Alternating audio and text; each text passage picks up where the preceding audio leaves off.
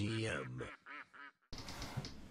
Welcome to another speedrun video, and our rating is rapidly going up. So we've seemed to, now we're playing 10 minute, we seem to make quite a big leap to 2157 rating. I'm not sure how the ratings work, so that's a little bit strange, but we'll continue with these 10-minute games. I haven't played any other ones. All my games are on this series online on YouTube, and this is number 29 of the speedrun, and we're playing now 2140, and the games are going to get tough. So I'm playing the Sicilian. My opponent's played a bit of a sideline here, and I'm just going to play very normally. I'm going to develop my pieces. I want to develop my king side. It feels natural to first play d6, just to stop that pawn coming forwards, so my knight can come here without worrying about that move. And I want to then think about my bishop. Fianchettoing is ideal because the bishop is much better positioned on that square. If I bring it to e7, e6 and e7, it's not as good on that diagonal. It doesn't control the center, but it's more solid. So both of these options available. And I think after this move, I'm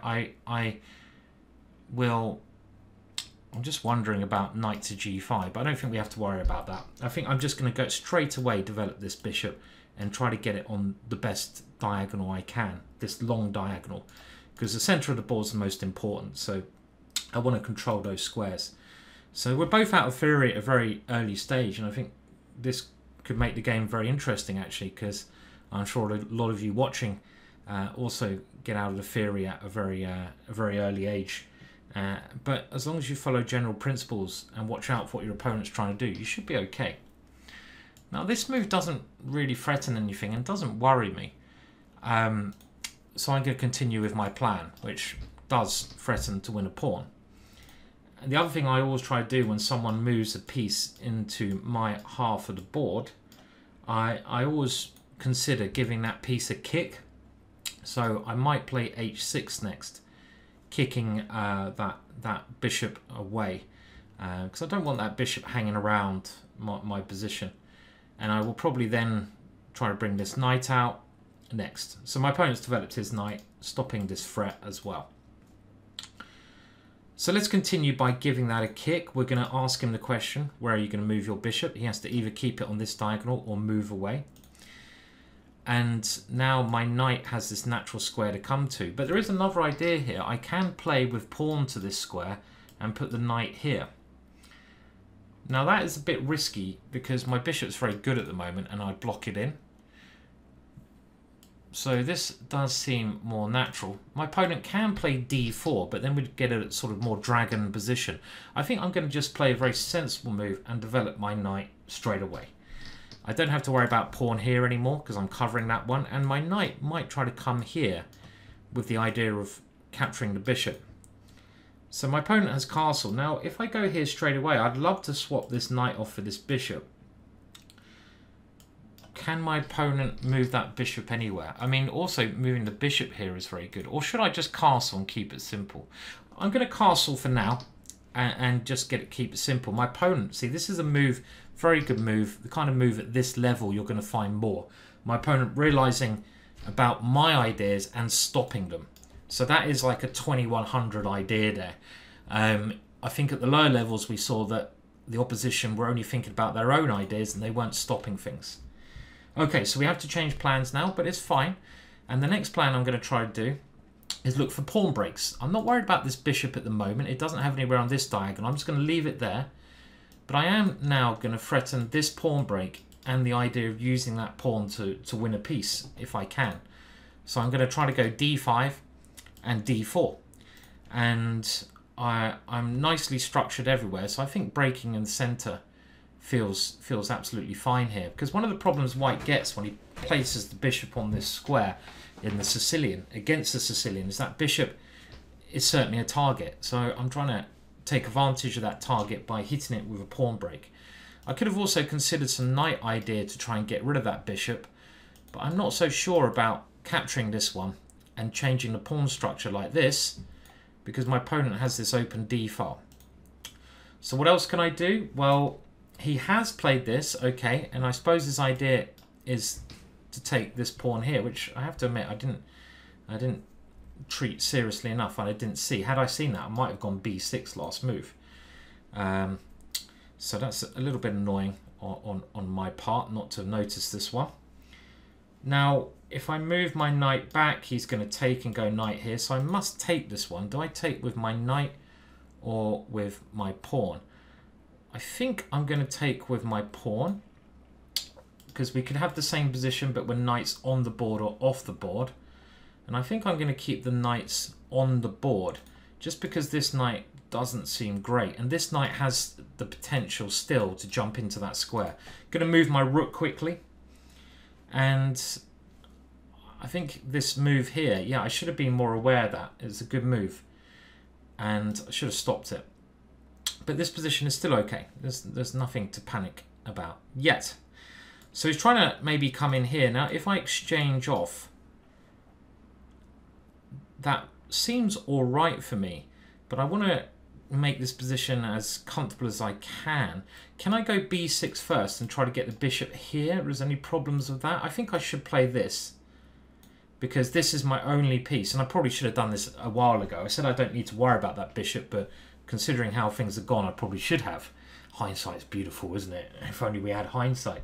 But the idea of b6 is to, again, kick a piece away in my half, but mainly to give my bishop this square on b7. So one thing I don't want to allow is I don't want to allow this knight to come in. Okay, my opponent using a lot of tactics here, and he's threatening to take this knight. Now, if I go bishop here, his knight could come in. Now, I could just simply block it, but that does seem a little bit passive. So, a bit to think about here. Do I bring the queen in? And then his bishop doesn't really worry me. Queen in, and then we take here, and then we go rook d1. That seems okay. Okay, so hang on a minute. Let's have a look. Bishop here. Queen moves, and he can take this pawn then. That's a bit annoying. So he's finding some nice moves. Bishop d7 is okay, but I want to get my bishop to this diagonal because it's much better there. So, but if I go here, this knight d6 is annoying me there, and I don't see a good response. I could go take. Let's have a look. Takes, queen here. Aha, maybe this is okay. So bishop here. Knight d6, only move I'm worried about. It's getting tactical. I take here, queen b6. And his knight is a little bit funny. Okay, let's go for it. Let's go for it. So I want to put my bishop here.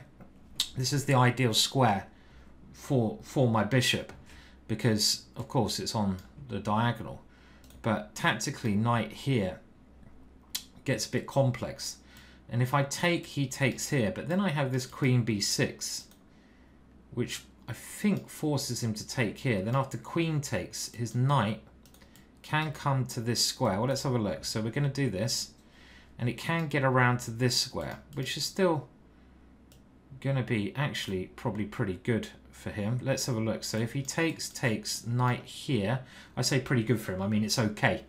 My pawns are quite weak, aren't they? That's the one problem I have in that position. So I'm thinking takes, knight here, okay, knight here, and then knight here. And this pawn becomes weak. But I can play this move and get rid of it and open up my bishop. So I'm going to do that quickly. I'm going to move my queen out the way where it can't get attacked by knight here. And I'm looking at playing e4, most probably to get rid of that pawn. Let's do it because we're running a bit short of time, and to open up my bishop at the same time. So we'll quickly grab that one, and we got an equal material. This pawn's a little bit weak. It's probably roughly even, this position, I would say. Okay, he's playing quickly. Now I'm going to go here and try to get rid of that knight. That knight to me looks like his strongest piece. So I'm just going to try to exchange this guy off. And then I'll be quite happy because my bishop seems to be much better than the other knight. So I'm happy to exchange off pieces. And again, he's moving quickly, but I must now have an advantage.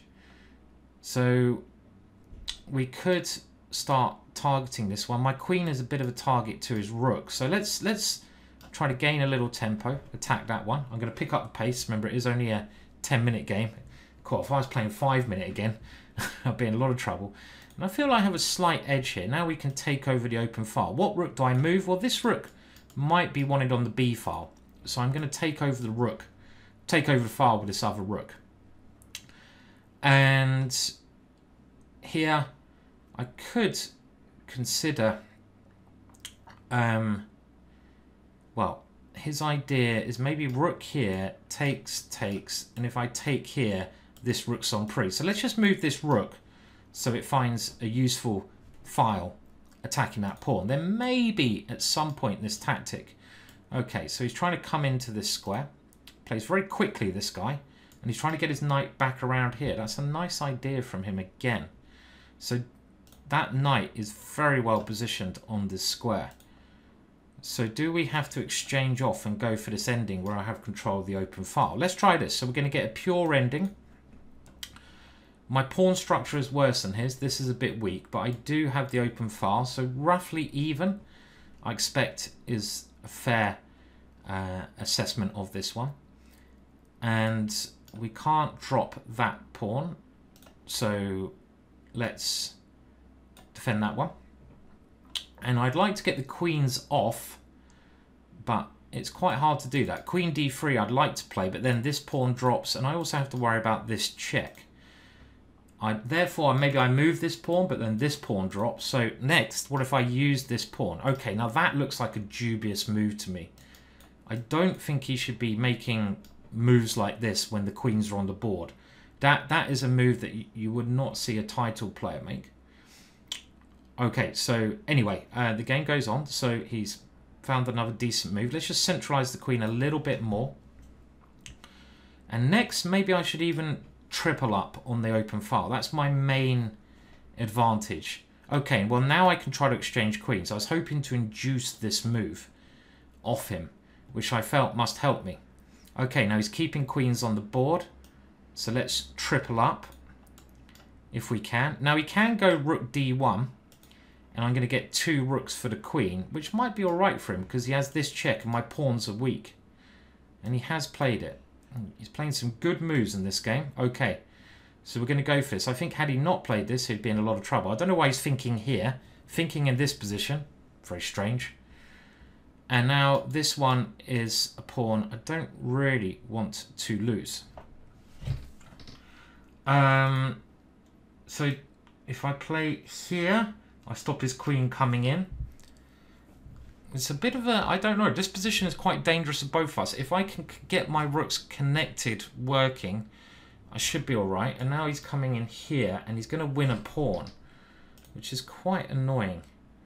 Is there any way I can... Okay, I can try this. Oh no, my other rook's on pre. Yeah, I've got to go here. And his queen is coming in. Like I say, he's playing very, very well. If his queen comes in, can we try targeting this one? Well, rook here, this pawn drops. I kind of want to keep this pawn, but he could be winning all my pawns on the queen side, so I need to get some action on the other area of the board. Okay, this one also wins a pawn, similar way, similar manner. So let's give that pawn up and hope we get enough counterplay. So how are we going to do that? Well, we need to try and start targeting his king, but then my king, it's going to be a draw. Okay, I'm going to give my king an escape square. I don't like this position. He's played it very, very well. The way he's done this. Some very good moves. And he can just simply take another pawn if he wants to.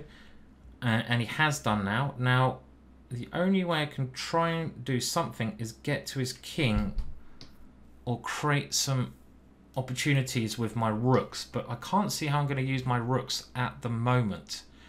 So do I bring both my rooks to the back rank? Maybe we should start to do that. And like I mentioned, try to create some opportunities against his king. His pawns are coming. So my idea is this one, and then we come around. So let's go for it. So at least this way, we should guarantee ourselves a draw, which is obviously not ideal. But let's flick this check in, first of all. See where he's going to go with the king. Now, if he comes up, my idea would be to check here. I've got to watch out for the check over here, though. This would be most unfortunate. So, any way to avoid that? Okay, well, I can try to put my king here. Obviously, very risky.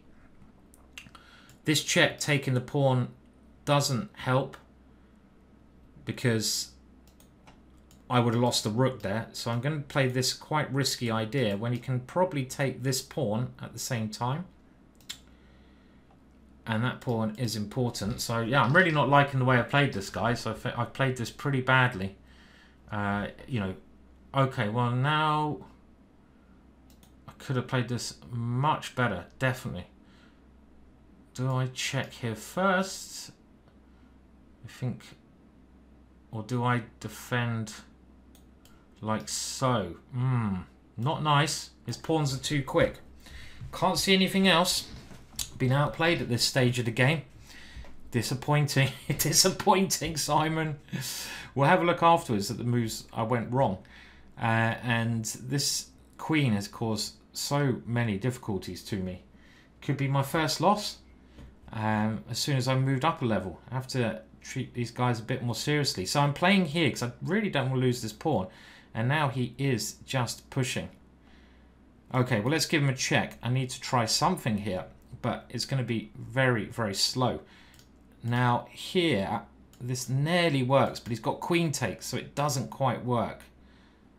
So I'm going to grab one pawn, but my rook is going to get pushed away with a move such as this. My king, I think, is all right. I say I think because I'm not sure. And now I can't go passive. That would be horrendous. So we have to try and go active. Yep, I'm going to lose a pawn, but I've got to keep some ideas with the rook alive. Try to keep some chances with that rook. If I can get, you know, the general idea is to get both rooks behind a pawn and you pick the pawns off. But I'm not going to have many pawns left, am I? So, okay, well, we have to get behind that pawn. Make sure I don't fall for a check on a dart square, which will win this rook. So we'll come here for now with the idea of trying to get behind it and grabbing this one and then hopefully the other one. But it's very likely I'm going to lose my pawns as well. Okay, we will grab that one. Can't see any other way to play this. Now this is very nearly checkmate. He's got this check. He's going to win my pawns. I think this is probably losing for me. Got to come here. Not much else I can do. And I've got to come behind this pawn. What else can I play here? Now, can he pick up my rook with a check? He can. And this is the winning idea. That was very bad play for me. Disappointing game. We'll have to try another one after that and put another video up. But not happy the way I played that at all. And this is also clearly winning.